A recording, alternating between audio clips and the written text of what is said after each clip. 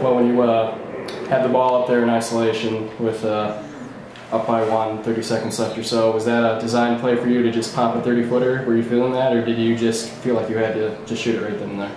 No, we didn't really have anything going. We had a set call, they kind of jumped it, so I got it up there, and Spicer was coming to ball screen me, so I just kind of waved him off. I didn't want it. I just wanted to have my guy one-on-one up there, and he gave me some room, so I shot it. And something I learned from Hastings earlier, I went inside, didn't get a call, so I just wanted to get a jump shot off and give it a chance. Is that the most emotional game you ever played in?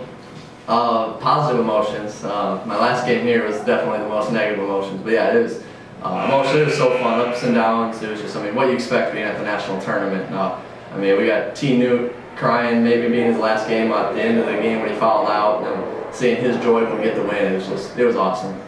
You hugged Wilbur there right away. Just how proud were you, not only him and the team, but just what you were able to accomplish, especially after being down early in that overtime 3? Oh yeah, to bounce back from that was huge. And after games, Wilbur's always the guy I go to first. I mean, it was just a huge win for us. We wanted to get one down here for sure and see what else happened. So it was a big relief there, and I was really proud of our whole team, how we played. This is your last rodeo, obviously. Did you kind of have that in the back of your mind during the game, that you didn't want this game to be your last? Oh, for sure, yeah. I didn't want to be done. None of our guys want to be done, seniors to freshmen. So obviously that's going on in your mind, and you just want to win and keep on advancing. That's where we're at right now. Trae, it's been a few weeks since you've had a performance like this. You've had a few bumps in the road recently. What was it like to go out there and just start nailing those threes to start this game? How did that make you get into it? It was awesome, obviously getting rhythm right away, but I mean, I've been battling this ankle. It's just been annoying the whole last 4 or 5 games, however many it was, conference tournament. So it's really starting to feel better.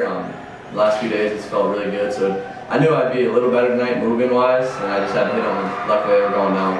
Is it easier to come into this tournament as maybe a team that people are overlooking as opposed to last year when all the pressure was on you, people were expecting big things? Yeah, for sure. Well, once you get down here, every game's big, every game's tough, but it's kind of fun being the underdog. Last year, we had targets on our back right when we were coming down. From the first night we went out to eat with all the teams there, you could tell people were looking at us, so we were going to be pretty good. So this year is a lot different, so it's an underdog role. We definitely like it.